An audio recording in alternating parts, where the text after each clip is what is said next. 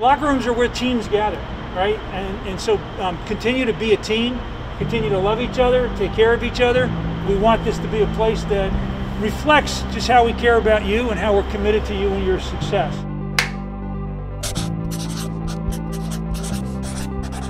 How do y'all feel about this? We're so excited. We're so excited. It's about time. Getting the team together.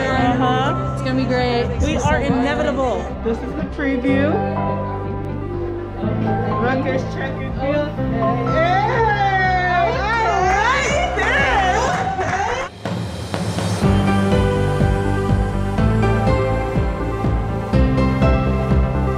All right, we got not one, but two TVs. Can I get a hello? Oh, hello! Hello!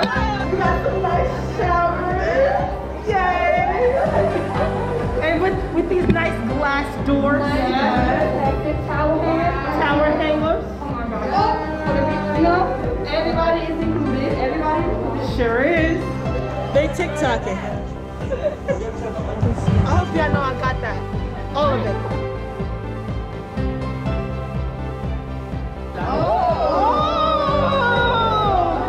Everything exclusive.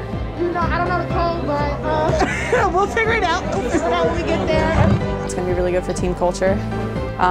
Get the energy going before competitions, even just before practice is out on the track.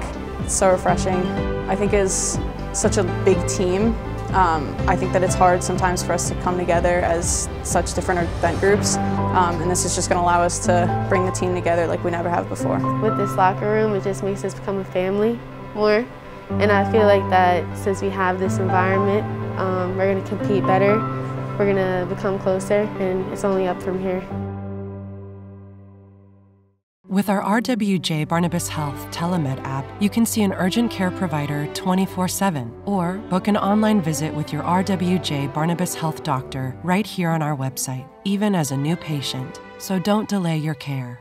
We're at the Gary and Barbara Rodkin Academic Success Center. I'm Bruce Beck, along with Pat Hobbs. This is a slice of Knightlife.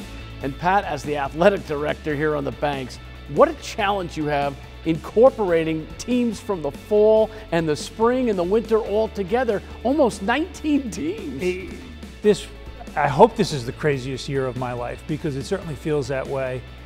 All that's required in terms of testing, in terms of social distancing, the dorms, travel on the road, single rooms, all of these things have really been a tremendous disruption, but all credit to the kids, because they're vigilant, they're doing what we ask them to do, because they want to compete. But it's a confluence of activity now all at once, so how do you balance it? I still don't know how we're going to do it. As we get to March, we're going to have so many teams competing at different times that I'm not sure we'll get it all done, but we're going to give it every effort.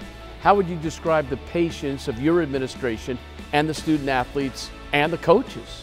Yeah, Bruce, I'll credit everyone. Everyone involved has really worked hard.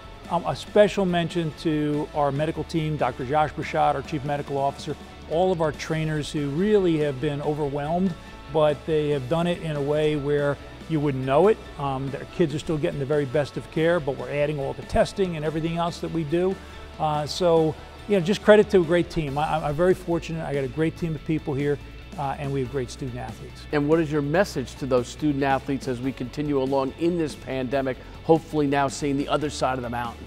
So, patience, continue to be patient, be appreciative, which they always are. They know how hard everybody is working, and continue to do all those things which will allow us to keep you on the field and on the courts playing in the weeks ahead, and I know our student athletes will do that. Greg Schiano and the Rutgers football program added 10 new players on National Signing Day. That's 33 for this period. What about the optimism for the Rutgers football team? Greg's crushing it. Greg and his coaching staff are just crushing it. Look, what they accomplished in the fall was incredible, but that just continues. I mean, he hasn't lost a beat in terms of recruiting, and that's what's going to build this program. So, you know, as he said, we're recruiting the team now that's going to win the Big Ten championship, and that's the sense of optimism that we want, and he's having that success. And he's bringing in 3 of the top 5 players in New Jersey. That means 16 players overall in the Garden State, including some of the top players. And Greg has always said everything starts and finishes in New Jersey. What about that commitment? There's so much talent here in New Jersey, and if you have to win New Jersey, and he always wins New Jersey, right? You're going to get talent from around the country as well, but the relationships that he has, and a coaching staff too, very Jersey connected coaching staff. So I just can't say enough. In the fall, Ohio State, Michigan State, Wisconsin are all coming here. The schedule is, I guess, astounding when you look at it. It's frightening, but that's the way it is every year. What was it like to release the new schedule? Look, you look at it, it's daunting, but it's the Big Ten. It's where we want it to be. These are the teams that we want to play. And when you win in the Big Ten, it's pretty special. So Pat, what's your message to Rutgers Football Nation as far as the future is concerned? Continue to bring your passion, because the best days are ahead for Rutgers football. We're going to have some very exciting wins, not just in the coming year, but in the years ahead.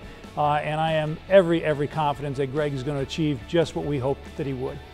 Caitlin Schweihofer, as we change directions and talk a little volleyball, another one of your first-time hires here.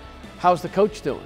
She's doing an unbelievable job. I mean, she has turned this program around very quickly. I was very fortunate to be there for her first Big Ten win over at the barn.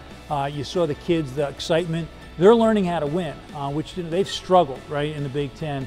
Caitlin is a program builder. She'll do a phenomenal job. Everybody needs to be patient, but she's doing a great job already, and I just can't say enough about her. Do you like the staff you've assembled in terms of head coaches, whether it's the big programs or the Olympic sports?